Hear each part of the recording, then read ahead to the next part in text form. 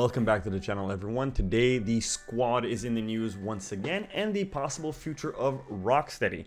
As always, links are going to be in the description down below, and while you're down there, don't forget while you're down there, please don't forget to subscribe, and without further ado, let's begin. The squad ends the Justice League devs knew it was all going wrong, which honestly is not really surprising. It seems like they had an initial plan in the beginning and things just kind of spiraled out of control and took a different turn, it would seem. The official Jason Schreier report, TM, about the failure of yet another live service game is out. This time focuses on the squad ends the Justice League, which would argue has been the worst disaster of all time. I don't think it's an argument. I think most people would agree that the squad is definitely one of the biggest blunders of console history. I mean, I think it cost them over $200 million to make, and I don't think they've made any profit with the release of the game as of right now. Also, the game has been out for less than 4 months, and it's been on sale, I think, twice already. The Rocksteady live service superhero shooter debuted to horrible review scores, peaked at half of Marvel's Avengers concurrent high, and now averages under 500 players a night on Steam. It's actually under, I think it's under 400. And that's crazy because Marvel's Avengers actually came out with a demo, and the demo was trash and people still played it. However, in the sake of being fair, Marvel's Avengers was out during the pandemic, so it's not like I had anything else to do, right? What went wrong? I hate to say it, but it's pretty obvious, and what seems to always be happening with this sort of thing: bad management making bad decisions, that badness being known by the devs themselves as they were making it, but it just couldn't course correct. Now, the thing is, one of the definite things that's happened is that the producers, the people with the actual money, saw games like Fortnite and Destiny, and they were like, those games are making a lot of money and I want to make a lot of money. So what should I do? I should take a studio that's excellent at making games, like Rocksteady, and then I'm going to make them make me a money printing game. However, what these producers fail to understand is that building a single player game from an excellent studio, even if you have an excellent studio for making single player games, they're not necessarily going to be just as good in making a live service game. See these minis behind? It's a little bit of web. I painted these myself. I painted all of them. There's more. I won't bother you guys with that, but I'm pretty good at painting minis. I cannot paint a portrait. I cannot paint a landscape. These are not my skills. I know how to use a brush and I know color theory. You cannot ask me to reproduce the Mona Lisa, even though I can paint demons and goblins and ghouls and all that nonsense. But what struck me the most is just how much the on-the-ground devs Jason talked to knew this was going to happen to some extent, as baffling decisions kept being made and the devs kept asking themselves the same questions fans were. It's honestly even sadder when you think about it, how people, could you imagine you're working on a game and you know the game is going to flop and you just can't really do anything about it because the upper management refuses to listen to the people actually working on the game. You know what they should be doing in all game studios? They should have the producers, the people with the money behind it, play the game. Play an alpha build, play a beta build of the game, and then ask, is this game fun? Would you spend X amount of hours on this game? So they can actually kind of understand why games are fun and why games are not fun. Or have someone there, a person who's completely unbiased. Like, I know they have these playtests, but clearly this playtesting isn't enough, because I'm sure people spoke out against it and were like, hey, this is not fun, this is not good, and yet they still put out a trash product.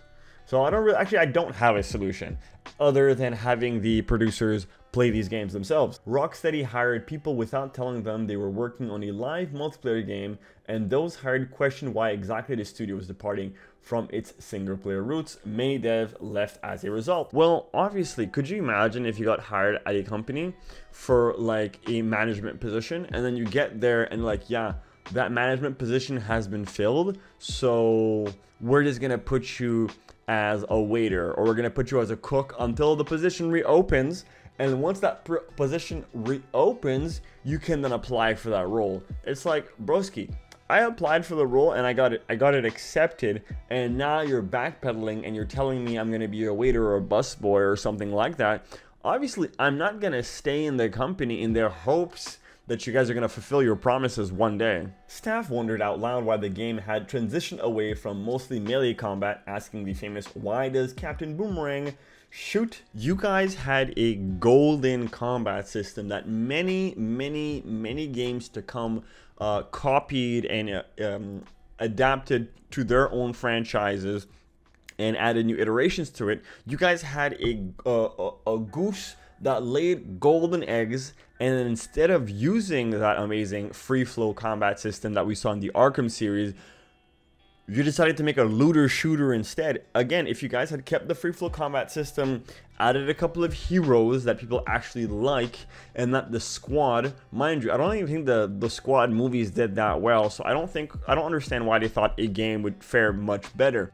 If they had kept that free flow combat system and they had evolved it to suit a multiplayer game, I am 100% certain that the game would have done significantly better than the squad and the Justice League. I actually made a video about that. You can check that out in I'll link it right now. You can check it out. It's called Gotham Knights Saves the Justice League. Shameless self-plug. At what point there was an elaborate vehicle system where you could upgrade cars and bikes for traversal, but devs wondered why that existed because all characters had city-bound and traversal mechanics already.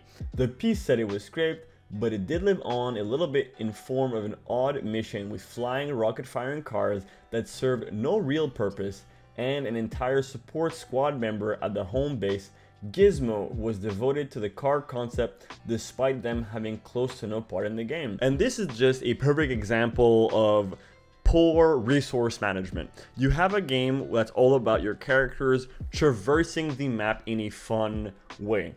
Why would you waste resources, time, money, and developers' times creating a vehicle system in a game where you have an amazing traversal system?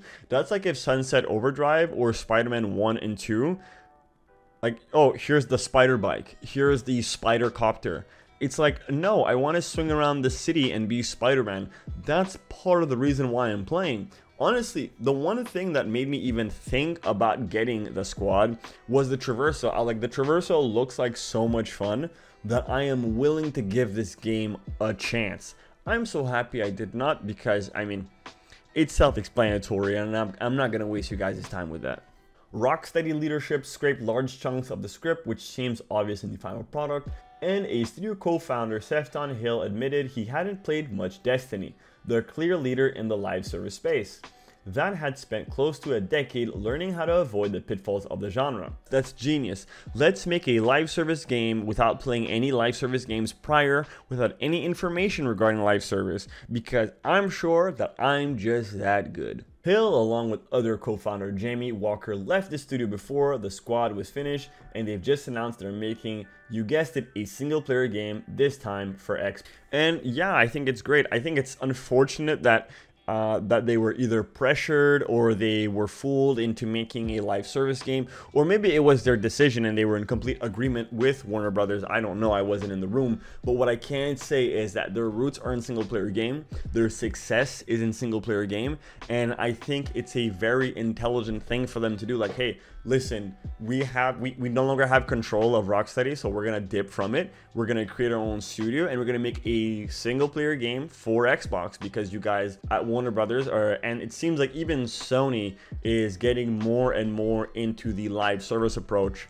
And it seems like Xbox is going more and more towards the single player approach. You look back like 10 years ago and it was the complete opposite. Sony had all of the great single player exclusive, and Xbox had all these multiplayer / live service games. And I guess times have changed. Xbox, I might get an, well, I don't need to get an Xbox since I have a computer, but you guys understand that it is better to put your large investments into something you know you can do, instead of gambling it all away on something you believe might work because it's worked for other people. Something it seems like executives and board members and CEOs just have a very hard time understanding. Fortnite isn't a multi-million-dollar game, if not multi-billion-dollar game, because it's live service. It's a multi-billion-dollar game because it's good.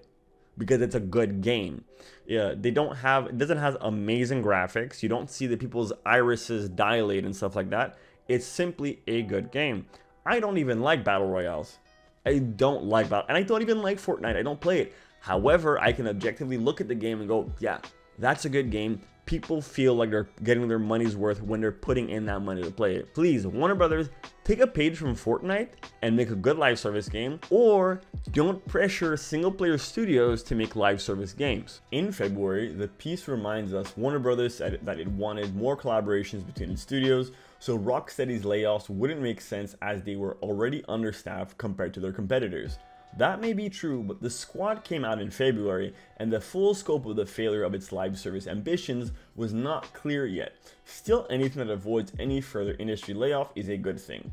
Hopefully, they can pivot back to the kind of project that actually makes sense for them, and their bad decision-making leadership, who oversaw the squad's worst aspect, is now gone. Even though there are no current signs of layoffs, it would not surprise me if there are some layoffs because they're not being very forthcoming with the actual losses. I did see a source that said it was around $200 million, which is just $100 million shy of how much Spider-Man costs to make. So I don't even want to imagine how much money they invested in making the game before calculating that $200 million loss. However, I really do hope that they stick to their word and that layoffs are not going to be happening at Rocksteady, because there's a bunch of great developers at this studio, and the video game world, I'd say for the past month, has been in a bit of a crisis with many layoffs and a bunch of projects that are just flopping entirely and costing these studios probably hundreds of thousands, if not millions of dollars. And unfortunately, that caused more layoffs, which we have less people working on games, and less people working on games means less games. And if we get more games, they're probably not as good.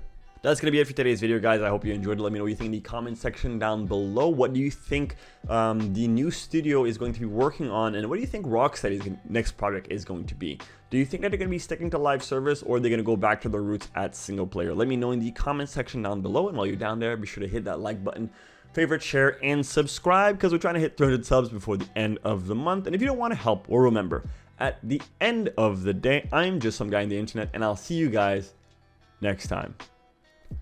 Peace. If you want to see more of my face, be sure you hit the video you see on screen right now.